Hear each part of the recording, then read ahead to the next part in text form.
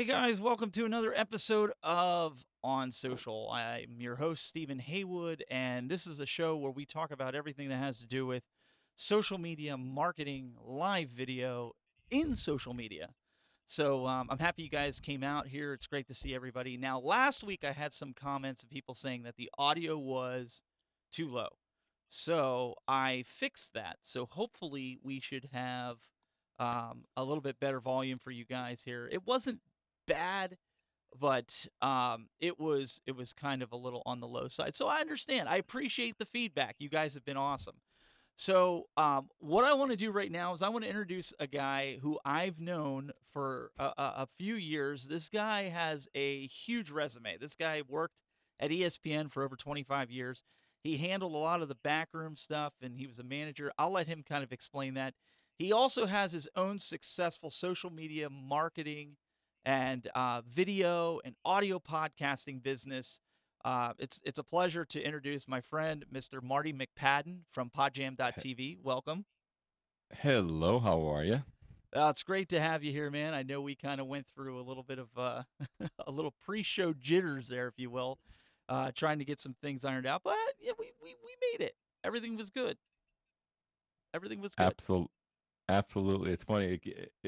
We have some notes for today, but I have a whole other story about why normally my shot would not look like this because I'm on my backup system, and that's a whole nother story. And that can be part of the discussion today, I guess. The importance of backup systems. At least have Well, something going. I mean, this is something that we have done many times in many years where we've kind of talked to the audience. And one of the things that we get to do on the show, which is really cool, is we get to talk to people about understanding video and social media.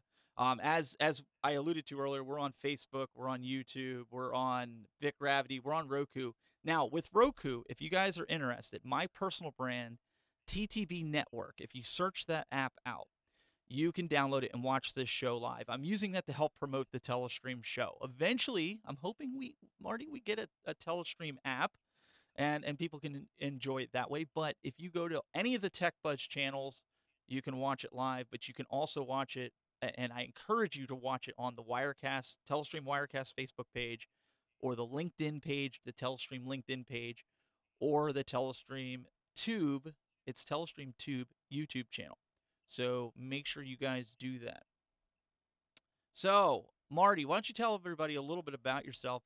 I kind of alluded to a little bit of things here in the beginning, just for people that don't know, and we'll kind of get into why I thought you were kind of the perfect co-host for this with your current job.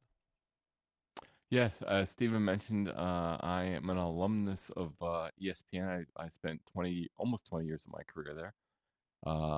When I left in just about 5 years ago, this very month, I was manager. I was one of the managers in content edit, and our job was to watch over the editors, and primarily during prime time. So if you watch Sports Center or the studio shows, we would monitor and supervise the editors, creating the clips and the highlights for that show. So I had a lot of experience there working in control rooms. So I started my career as an associate director. I'd worked live events. So I have a lot of experience on the network side of things, and during as co-host of the show, I'll certainly bring in some of that experience and share it with Steven and you guys. But that's kind of my background. And then currently, since I've left ESPN, I'm in my own business. And Steven mentioned I do some social media marketing. I do a lot of production work with that social media marketing, podcast production and editing, video production and editing, live video shows and editing.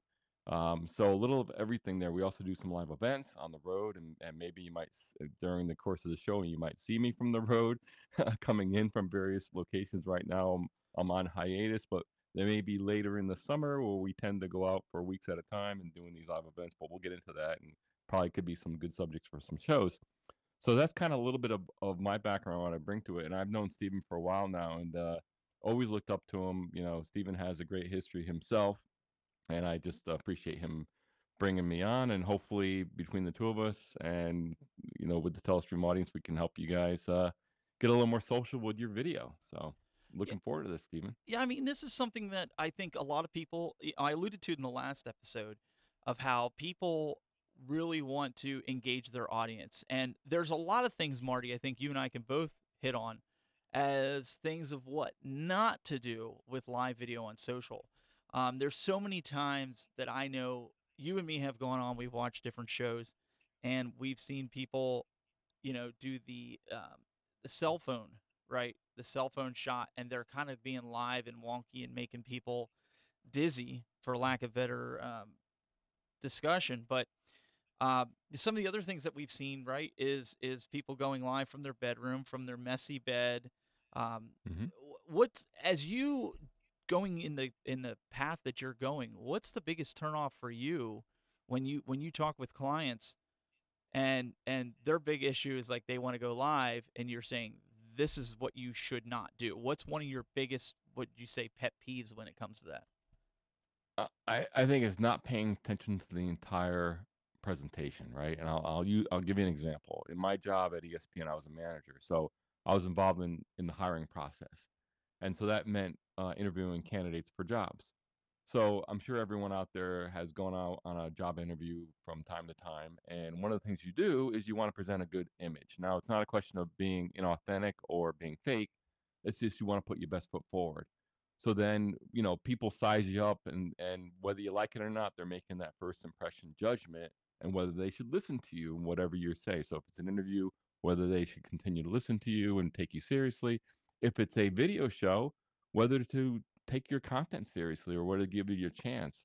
And Stephen mentioned, kind of people kind of being casual and maybe, having stuff in the background. Now, I'll give you an example. My setup right here, I was kind of I had a different setup. I normally run a nice camera and all that. I was having trouble with that.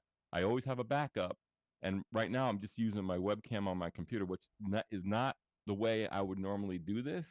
But 5 minutes to air, we have no little choice, and at least have my audio good and all that stuff. We'll But troubleshoot it's just the this week. I mean, it happens. exactly, but it's the way you present yourself, right? So hopefully you're not getting a bad impression on me because of my angle. Normally this is not my camera angle, but the importance of if people are just coming across your stuff for the first time and they're sizing you up, it's like you want to have that whole presentation down. So I call it like the three P's: production, presentation, and well, not production, presentation, and content. Before they can get to the content, production presentation is important. Not a question that you have to spend a lot of money, and I think we'll get into that a little bit, Stephen. But Mhm. but it's a matter of just putting your best foot forward, having a nice clear image, as clear audio as possible. Again, not spending a lot of money, but you got to remember all that. And again, preparation's the key.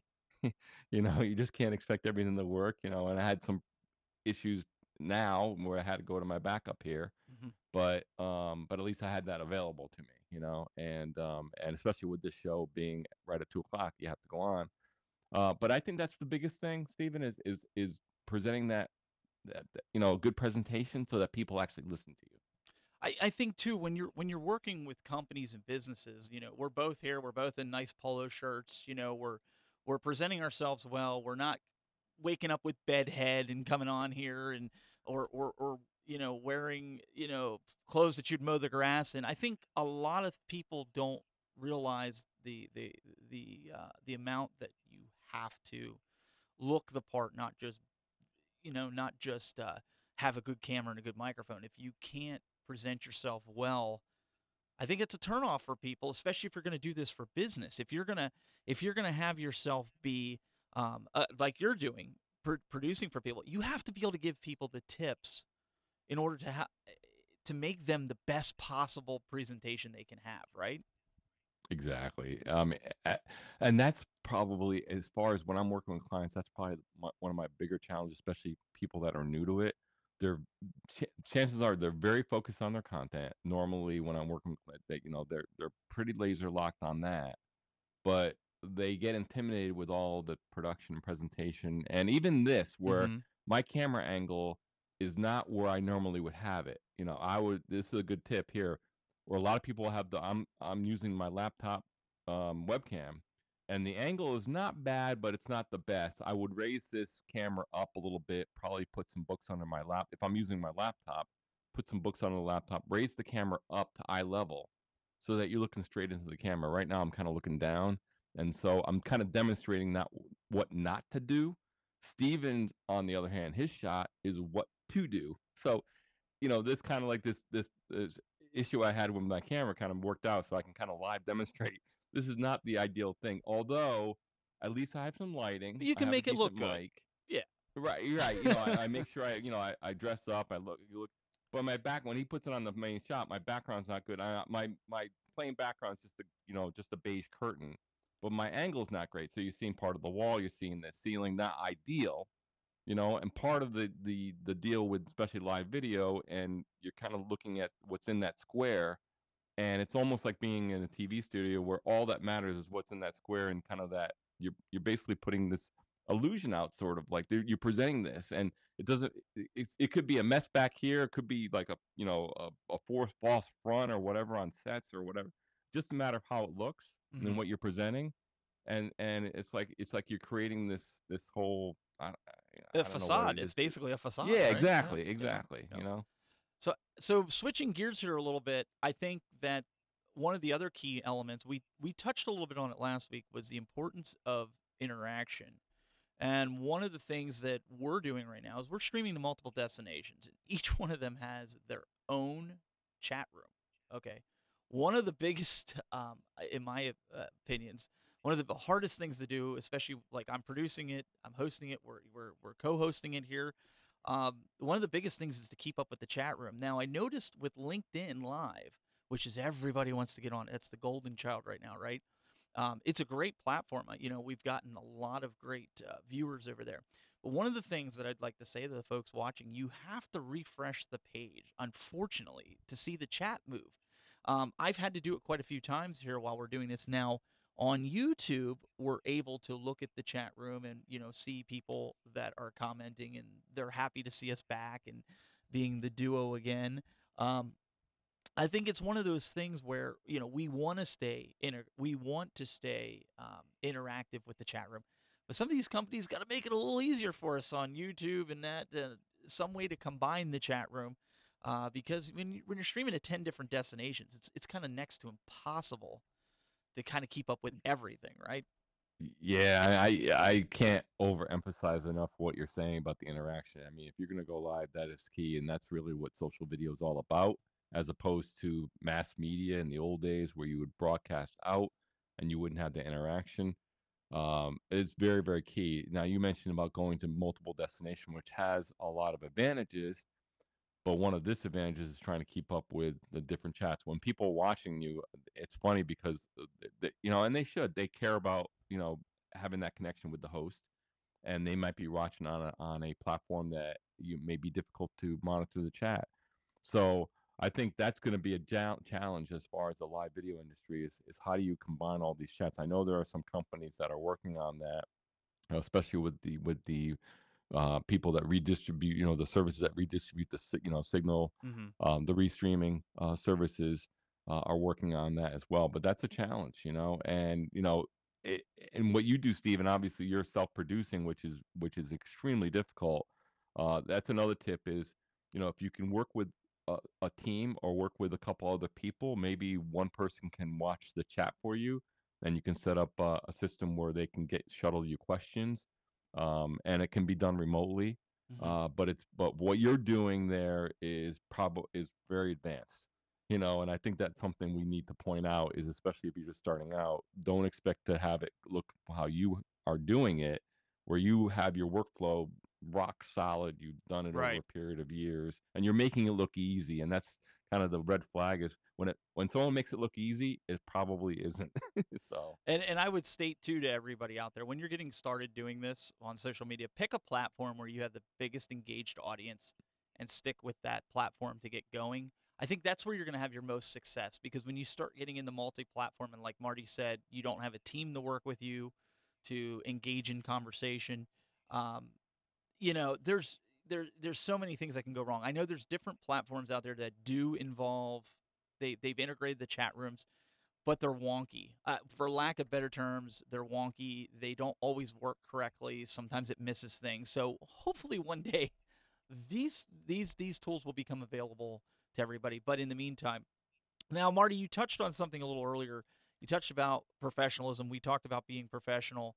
But I think when people hear the word professional, they get scared, especially when they're going into social media maybe on a shoestring budget, and they get worried because they hear professionalism, and automatically that indicates big dollars. And I think we both have enough experience to say that you don't have to have high dollar to look professional. I mean, you're coming in here with a built-in camera right now. You do have a higher end microphone, but you Hmm. made your backdrop look really good, so where it doesn't matter. It's a curtain, but it doesn't look like you're sitting in your bedroom. And I'm gonna raise this up. I'm gonna kind of demo of what it should look like. So if I just raise this up a little bit here, you can already tell that it's probably I'm looking more directly into the camera. So normally, if I was to use this as my normal setup, I would probably bring it up to about here and put maybe some books under it. And if you just have a laptop with a webcam like I'm using here, that's plenty to get started. The other thing, Stephen, is if you're just getting started and you don't have all the fancy equipment yet, that's actually not a bad thing because at least you can get used to workflow. And also, in the beginning, nobody's going to be watching. You're building an audience, especially if you're building it from scratch. So that's the time to kind of make your mistakes, learn, and if you do make a mistake, or if it doesn't look exactly how you may want it to look, down the road, doesn't really matter because you don't have a lot of people watching, and you can grow gradually. The other thing is you mentioned I have a pretty fancy. Both of us are using the Hilo PR40. You don't need a fancy mic like this to get started. A USB plug-in mic. We recommend a dynamic mic, Hmm. and maybe we can get into that in We'll another get into show. that in another show, but yeah, Yeah, we but can. just a plug-in mic doesn't is not very expensive. The camera on your laptop is fine. Just raise up your laptop. Just have a couple of lights, or even a brightly lit room, and you're good to go. Just have maybe a curtain in the back, and you're good to go. At least that'll get you started, and then you go from there. We can get into that as we get into more shows. But again, don't look at what Steven's doing or what I'm doing as out of the gate you have to do that. No, I mean, just have it like me. I'm just using my webcam, and it's not the greatest webcam at all. It's only 720p. It's not as crystal clear as what Steven's using. But again, I dress up. I make sure I look all right. I make sure I'm in a well lit room. Decent microphone. Doesn't have to be this expensive. Have good content, and you're off and running. I think that's something else to stress too. When you're doing this, um, we want this show to be as professional as possible. We want to give you guys the best experience that we possibly can. And I know a lot of you users in here, you're talking about Wirecast. Yes, Wirecast is one of the elements that we use here in the show, and it's fantastic. So if you have not, again, I'm not using this to sell the product, but if you're new to Telestream and you didn't know that we have this product, you definitely want to go check it out. Wirecast, over on the Telestream website, telestream.net. We also have a hardware configuration, which is the Wirecast gear. We have different versions of the software to get you going, with Wirecast One all the way up to Wirecast Studio and Pro. So there's something there for your needs without having to relearn your workflow. So I want to kind of put that out there. If you're liking what you're seeing here and you're like, hey, I'd like to do a show like that on social media, go check it out. There's a free download. I know Marty and I, we both use it. We've used it for years. Hmm. It's a great product. So I know a lot of the guys in there. So there's a lot of cool tips and tricks that you can use. Now, Marty, I kind of want to shift gears here before we have to wrap up the show. And one of the things is, we talked about that you do a lot of social media and video production work for clients. I don't know if people are aware, but you actually did back for Pandora. You did the John Legend show where he had come to New York. They wanted somebody to come in. I recommended you. You went in. You produced it. You kind of were like the overseer. I was kind of on speed dial, kind of helping you out if you needed it. But You were great. but we were able to get that going. John Legend was thrilled. The crew was thrilled. You were thrilled. I mean, it was good. Um, why don't you talk a little bit about it for a few minutes? What are companies looking for when it comes to these videos? I mean, when you look at something and a company says to you, "Hey, I want to look the best that I can," or "How do I get started with this?" What is your message to them? uh, Especially a business, hire a professional, work with them. I mean, you're going to get a much better product. Some of the things I do, like with the John Legend show that was part of a larger production. So they were taping a TV special uh, around his latest album. And what we did as kind of a promotion was Pandora live streamed the first two songs of the session that he did. It was about an hour concert. It was invite only, we live streamed the first two songs. And so we kind of piggybacked on the main production crew. So we had access to one of their cameras, the overall shot, and then we had a couple of our own cameras. And so my job there was, and we were running Wirecast, and so I worked with the crew at Pandora, and I was the TD or technical director, and we had a director and a sound guy just for our setup. And so it was a very much of a team approach, and that's another thing. I mean, Stephen, you're doing your show alone. Normally, any kind of production is a team sport basically, and everyone kind of does one job. So my job was technical director. I made the actual switches based on the direction of the director over my shoulder. And so yeah, we set up our shots, and and Wirecast was great for that because we ran it off a Mac. I remember we ran it off a Mac Pro, Hmm.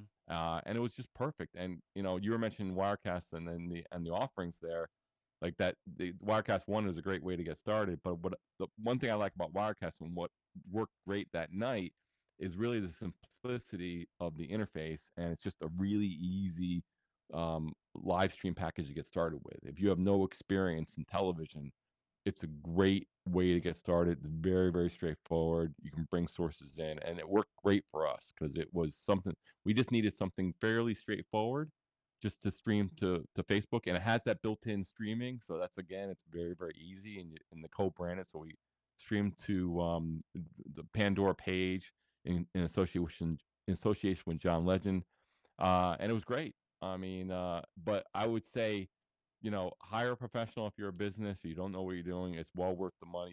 You're going to spin your wheels. It's like you can change your oil or change your own brakes on your car, but it's probably going to take you all day, and you're probably going to mess it up. Well, So if well, you're a business, it's like what we always say, right?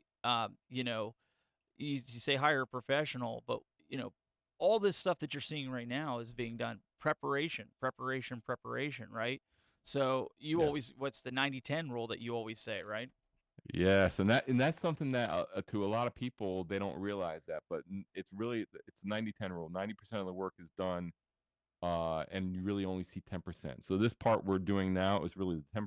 The 90% is all the pre-work and all the Right. work that you do, preparing up to the showtime.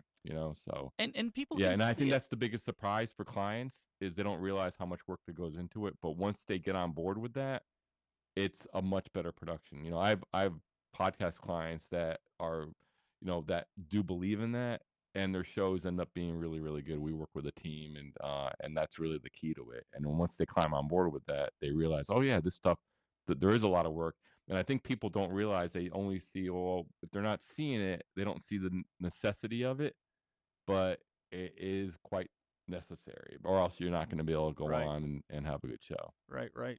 So right now, guys, I know we're on episode 2. When we get to episode 6 or 7, what we're going to do is we're going to have this podcast, and you'll be able to get it on iTunes and Google Play and anywhere else podcasts are. So I'd encourage you guys to stay tuned to that. Also, go over and like the Telestream Facebook page if you have not done that already. Go like it. There's also a Wirecast users group. I'd encourage you to go over there and join that group. I'm one of the administrators there. I'll let you guys in. And the reason I'm asking you to do this is we want suggestions for the show. We want you to engage with us. We want audience participation.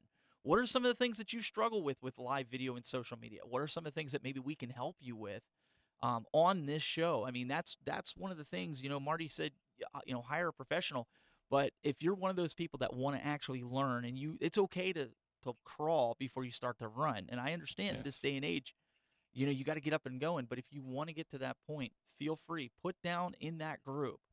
Go over Wirecast users. If you look it up on Facebook, go in there. We'll get you in there. And what we're going to do is we're going to start, facilitating comments, questions, and adding it to the show. Who knows? This show may become an hour long, but for right now, it's going to be a half an hour. We're going to keep it quick, smooth, and so just remember, do that. Go follow us, like the LinkedIn page.